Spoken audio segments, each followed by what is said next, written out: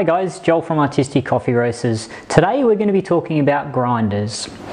One of the most common questions I get asked is, should I buy a grinder? Or why should I buy a grinder? First of all, before we even get into the video, yes, you should buy a grinder. There's a couple of reasons for that. Coffee has a shelf life. After we've roasted it, carbon dioxide is escaping out of the beans, but also a lot of flavors and aromas are slowly escaping out of the beans as well.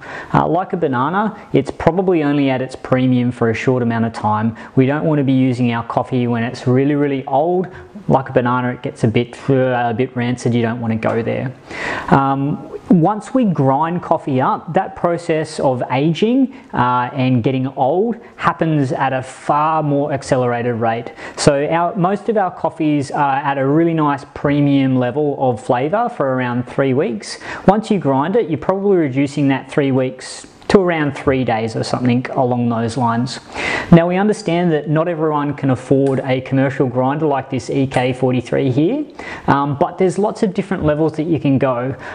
If you're making your coffee in a plunger, in an AeroPress, in a V60 or other mobile devices, to be honest with you, the hand grinders that we stock and sell, the Rhino hand grinders, are a really great option to be using nice fresh ground coffee to get the most out of your coffee. Once you move up to our domestic level machinery, that's more aimed at when you have an espresso machine.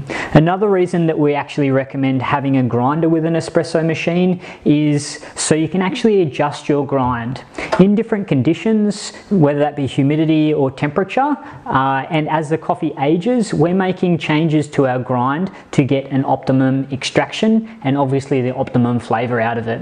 If you're getting your coffee pre-ground and you're not able to adjust your particle size, you're not getting the most out of your coffee machine or the coffee that we're roasting for you. So really, in summary, yes, you should buy a grinder. It's more about what level grinder is going to be suitable for you. We'd all love to have a really expensive grinder sitting on our benches at home for those small amount of use that it gets, but realistically, even a small hand grinder can be a really good option to start off with. And as I said, if you have an espresso machine, we really recommend that you have at least a domestic grinder that has the grind adjustment that you can make to get the most out of all the artistic coffee that's roasted for you. If you've got any other questions, please put them in the comments below. Make sure you like this video, subscribe to our channel, hit us up on our website.